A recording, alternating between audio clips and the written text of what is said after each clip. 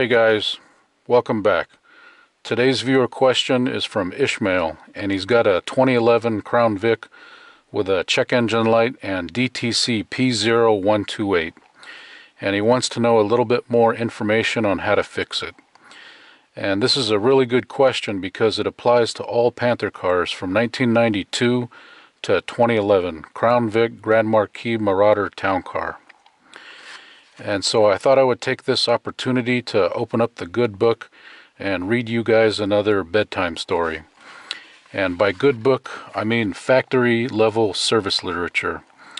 And once again, if you want to get your hands on this factory level service literature for free, I put a link down below in the description box, and just click on that, and that'll tell you how you can get it for yourself. And it works on every car, like 1970 to newer, and every manufacturer, and that way you won't have to listen to me with these videos. So let's get into this code definition and description.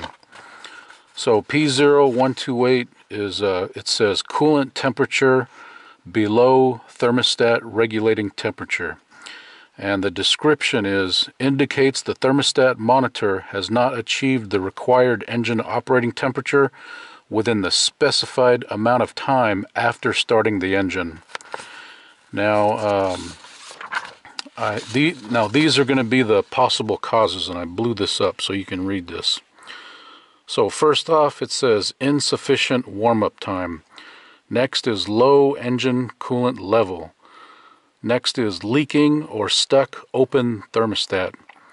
Next is damaged engine coolant temperature sensor or damaged cylinder head temperature sensor. And then it refers us to pinpoint testing. And pinpoint testing is this little electrical connector that is on the back of the engine coolant temp sensor, and there's another one for the cylinder head temp sensor. So this is the ECT, and it's got two pins in there, 1 and 2, and I think it says one of them is signal return, and one of them it just says ECT, so I'm not sure which one it is. But that's not real important. What's important is this graph right here, and basically the engine coolant temp sensor, in plain English, it works like a resistor that changes its resistance as it changes temperature.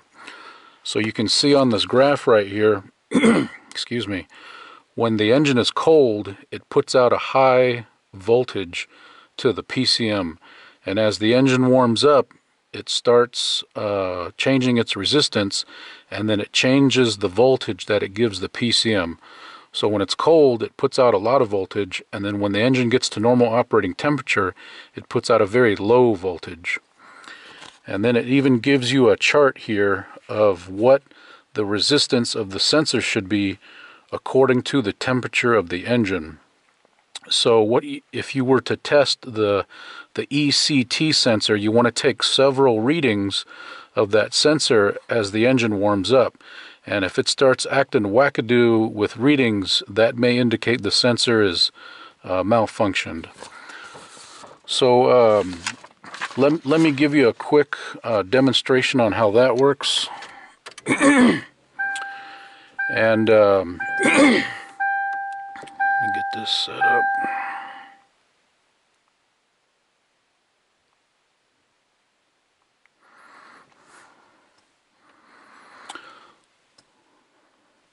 So for this demonstration, I'm going to be using my favorite $12 scan tool in the whole wide world, and that is the ELM327, and it's my favorite because it only costs $12, and it works with a whole bunch of free software programs for OBD2 diagnosis.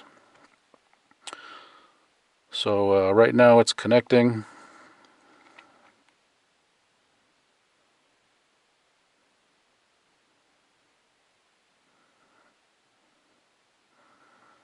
And we're connected. Okay, so my car has been sitting in the garage for the past 24 hours, so everything is stone cold. cold engine, cold everything. And these are the readings.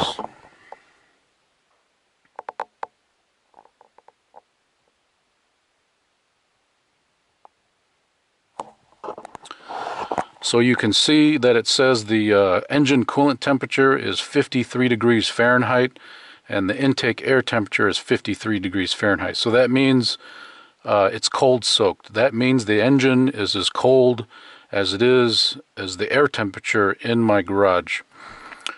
Okay, so now that we have one part of the information that we need to test this sensor, we have a temperature. Now we need to go out to the sensor and check the resistance. So let's go try to do that.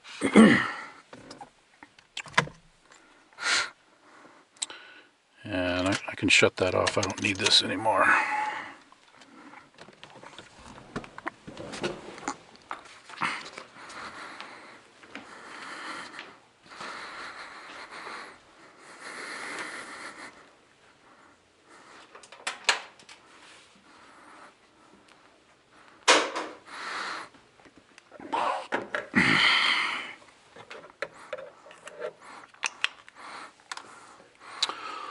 Okay, so this is going to be different on every Panther car where this engine coolant temperature sensor is located, but it's going to be close to here, somewhere on the intake manifold. So this is the, or let me give you a better shot of it.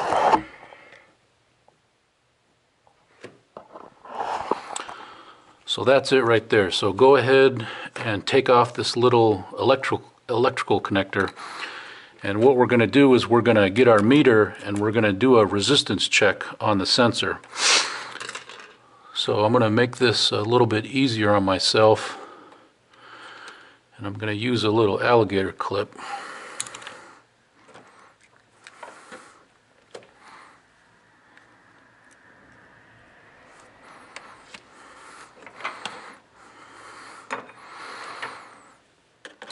Okay, so I've got my meter set to resistance, and I've got one end of the probe connected to the one pin, and now I'm going to touch the other pin.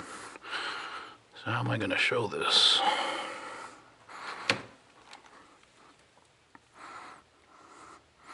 Okay. Okay, so my reading is 5.5 kiloohms.